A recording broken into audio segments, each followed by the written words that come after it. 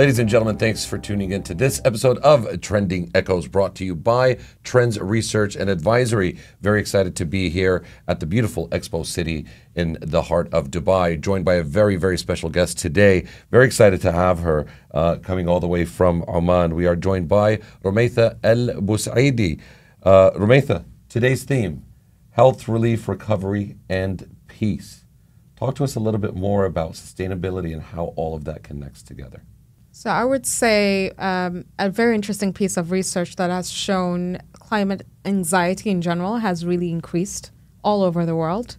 If we look more on the younger generation, specifically the Arab youth generation, it has doubled just in the mere 5 years from today. Right. And as a result of that, I think for a lot of young people, they think of the existential issues that are happening with the climate. Like, we all share the same destiny at the end of the day if things don't work out.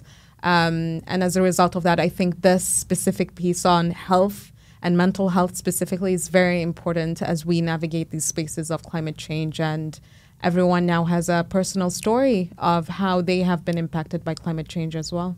Now, I believe recently you had a TED Talk that got over 1 million views, and it has to do with women's roles in sustainability. Yeah. Tell us a little bit more about that. So my TED Talk really talks about women being the key of the climate future. And that's by looking at various studies that have actually shown as well that the #1 solution to get into mitigating climate change is by empowering women and educating girls and women as well. And a lot of people might contest and say, what does that have to do with climate? If we actually look into how we were raised and how we were brought up, a lot of the values that we have on conserving water, turning off the tap when you brush your teeth, conserving electricity. I mean, you have it already. Who taught you that? It's your own mother. Right. So these are that multiplier effect that women actually have in their own communities to empower you to be able to do those sustainable practices as well. Right. And as we continue doing that, you'd be able to actually do amazing stuff by mitigating climate change through women. Very interesting, because for a second when you were talking about women being, a key element when it comes to sustainability, in my own mind I was actually thinking the same thing. Oh, come on, what does that have to do with anything? Until you actually gave me that example, and I was like, that kind of makes sense. Yeah. So, yeah. Now, talk to us a little bit about your involvement with the NGOs as well. Sure. So there's various NGOs, but the main one that I am a board member in is the Environment Society of Oman, which is the only environmental NGO in Oman. I'm also part of the Arab Youth Council for Climate Change, which is some sort of a NGO in its own right as well, really pushing forward Arab youth representation, specifically when it comes to climate. For the Environment Society of Oman, we do a lot of research and advocacy, specifically when it comes to marine and terrestrial life. So we complement a lot of these research that has been happening in the Omani coastal waters and in the terrestrial lands on various species like the Arabian humpback whale, the marine turtles that we have, in addition to the frankincense tree, which a lot of people know as luban, and it smells really nice and people are so used to it. But they're also endangered, and you need to really protect them and do a lot of data as well to ensure that decision-making is being able to use that data as well in the right way. In the Arab Youth Council for Climate Change, we do a lot of that work. We've actually collaborated with Trends as well on a really interesting piece of research that we will be announcing on day 5 or day 6, which is Energy Day. And that's all about youth perceptions and what they think about Cop28 at the moment and what their policy recommendations are going to be to world leaders who are currently here discussing this same issue. So that's going to be a very interesting piece of research as I'm actually curious. What do the youth think about COP28, in your opinion? I can't reveal much. You'd have to actually download the report. But what I would say, the report will be made available, so you can go and search for it. But what I would say is, for a lot of young people, Arab youth specifically, they believe that their governments need to step up even further than what they have been done. A lot of the perception is there's a lot of mitigation, which is the energy transition that we're hearing, but there's not much on adaptation and nature-based solutions in order for us to be able to adapt to what's happening in our own countries. So that's one perception. Another interesting one was if they believe that the loss and damage fund will be operationalized. And they were hopeful. They believe that that is possible to be done in this COP. So yeah, an interesting thing as well is while climate anxiety is up, they're also hopeful that there is a way to turn this around and be able to really move things in the right direction as well. I actually wasn't familiar with that term, climate anxiety. That's a thing. Yes. And it means exactly pretty much Yeah. what it sounds like. People Yeah. that get anxiety because of the climate change. Yeah.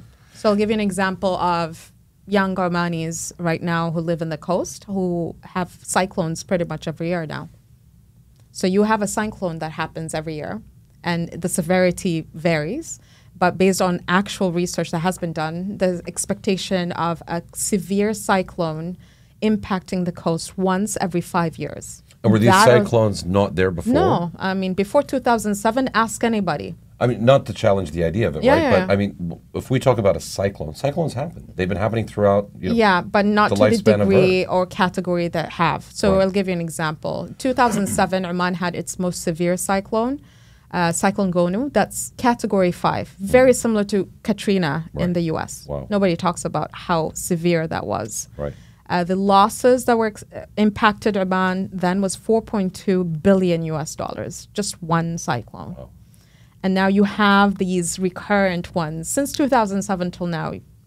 I mean, I can count 5 from the top of my head that were impactful, that impacted the coast of Oman. And what has caused this? And Climate change. okay. So changes in temperatures, pressure zones. So you have more low pressure zones that really kind of bring in a lot of these atmospheric differences that really cultivate this. It's become a breeding ground of cyclones that are much more prevalent now. The ice cap melting in the Himalayas as well has a connection with the fact that we have a low pressure zone right now in the Arabian Sea, for instance. So that is one of the main reasons. Very change. interesting how certain things that take place in one part of the earth could affect a completely different part. We were having a talk yesterday, I think it was with Mr. Mustafa Rawi, the acting director of CNN Sadia, and he was talking about, if you remember, acid rain, right? And how the UK had caused quite a lot of that because of the pollution, and the acid rain would actually shift because of the winds and affect other parts of the world. Yeah. So very interesting you talk about that. So what is taking place now in Oman to be able to prevent a lot of things? Are we making enough progress, in your opinion, whether in Oman, the UAE, or in the Middle East in general? Are we doing enough to actually be able to combat this? Some people out there, I mean, again, I don't know if this is valid, but you have people on both ends of the spectrum, and you have people that say we've gone way too far beyond the point of recovery, and there's no turning back at this point. So are we doing enough, and can we actually reverse things, in your opinion? So I personally believe that we can if we actually have the collective will to do it and not kind of go through the whole politics of things of you did this, you did that. If we actually come together, and it has shown time and time again, it's human nature, that if we come together towards one goal, we're capable of doing it. It doesn't matter who you are.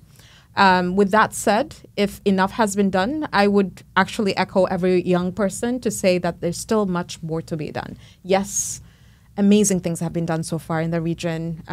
Every single country so far, I would say, is climate forward, which is a breath of fresh air because 5 years ago that wasn't the case. There are a lot of commitments. A lot of them are actually doubling their commitments and even tripling their commitments. We're seeing regions in the Arab world or countries in the Arab world that are very much forward in terms of looking at other energy transition measures. But also I think we can also be the area where we can actually export our knowledge when it comes to mangrove restoration and whatnot, because we're very well known for that as well. So I think we've done a lot of great things when it comes to both adaptation and mitigation, but it's not enough for us to reach that goal, and we need to do more.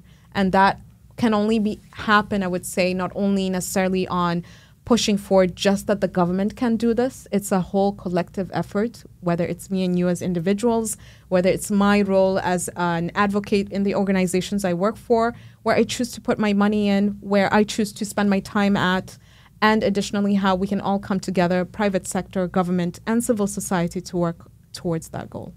Are there certain measurable elements that could be put into place to say we have done enough, we've done 50%, or we've achieved what we need to do? Because in a lot of the cases we talk about, we haven't done enough. We still have to go further. If we talk about the, I think it was 1.5 degrees, right? I think we've gone the other way, and we're seeing an increase, right? So what are some of the measuring tools, or how can we gauge our actual progress? Is there a way to gauge our progress? I would say where we are right now is the perfect example of how we can kind of gauge that. Cop28, the global stock take, for instance, is going to do that. Would you consider Cop28 a success? And if so, why? I don't know. Right. Till the end of Cop28, that's when. But so far, when it comes to main issues of operationalizing loss and damage, literally a month ago, we would have said it would not have happened. It's happening. Right. It happened on the first day. Right. So I would say it is literally the COP of action, but I won't be able to tell you if it's a success until the really last day of COP28, but we have those in place. So COP is the way that we can actually gauge where we are at, and it's a matter of everyone stepping forward, be it the historical emitters and the current emitters as well, coming together to ensure that those targets are actually set. When we talk about the global stock take, we're still far behind because we're still at 2.4 perhaps.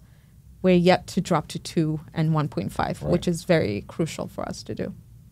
Something interesting was told to me yesterday, that it's kind of ironic that you have one of the biggest sustainability environmental events taking place, and you have all these world leaders literally flying into this event, and the person I was talking to was a bit sarcastic about it. Like, it is just very ironic.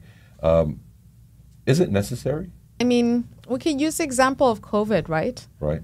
We were all very disconnected, all used online tools and whatnot. Right. From our own experience, I think we could say that face-to-face is way more important to kind of pass on that message and make sure that things are really moving forward and really bringing momentum forward. With that said, yes, there is an acknowledgement that definitely there is a lot of fossil fuels being burnt at the moment just on the fact that we're having this meeting. Right. But we have to keep in mind that it needs to be inclusive. And if any other, I can't find any other way that it can be as inclusive as an in-person meeting, because we have to keep in mind that not everyone in the world has internet connectivity, not everyone in the world has electricity, not everyone in the world has a lot of the perks that we have in first world issues, that we're actually the ones that are commenting on this. It's very important to bring in indigenous voices who have opted not to have technology, for instance. So I think an in-person meeting is very crucial and very important to have everyone's voice heard and their decisions also made on the table, rather than just having the same issue that we would have had we have had it online, right? Absolutely. What are Rumaitha's expectations? What would you like to see as an end result for COP28? We're talking about Rumaitha here. More women participation. I mean, we could just look at the picture of COP28 and the presidency in every single world leader, and there were way more men than women. I think we need more women. Why is that? And number one solution to really mitigate climate change. That's my message. It has always been that women are the key climate. I'm curious, why aren't they here? It's this hierarchy. It's the structure. It's how societies have been built. It's a lot of things. If we go on to this, I was going to say, I think we're going down another road. But in addition to that, I think we need more young people to be taken seriously and be included at the decision-making table, which has been amazing with this COP specifically, where there has been a specific youth champion that has been appointed just to ensure that youth voices are included. And I hope that that will be taken forward and moving on further. And the final thing is that a lot of, like, for instance, for me, it's already a victory that there's an operationalizing of the loss and damage. But the other main things when it comes to climate financing specifically, hopefully we've reached that goal by this COP. So, again, thanks to Trends for making this platform available. We've got a voice, and with this being here. What sort of message do you have for the viewers, for the listeners? What does Rumaitha want to say to people? So my message is very simple. You are the agent of change. You can really make a difference. And not necessarily when you think of yourself as an individual, but you actually work for an organization of some sort that is able to make a difference as well. So utilize the platforms that you already have in order for you to pass on the message and the dream that you actually have for the future of the world. Climate anxiety is at an all-time high. I think together we can all work together to kind of reduce that and make sure that our future generations really enjoy Earth. Rumaitha, thank you so much for all the insight. It was absolutely amazing. And we look forward to having you once again, hopefully soon. Hopefully. Thank you so much. All right, there you have it, ladies and gentlemen. That was another episode of Trending Echoes. Thanks for tuning in. And we are going to be here once again tomorrow.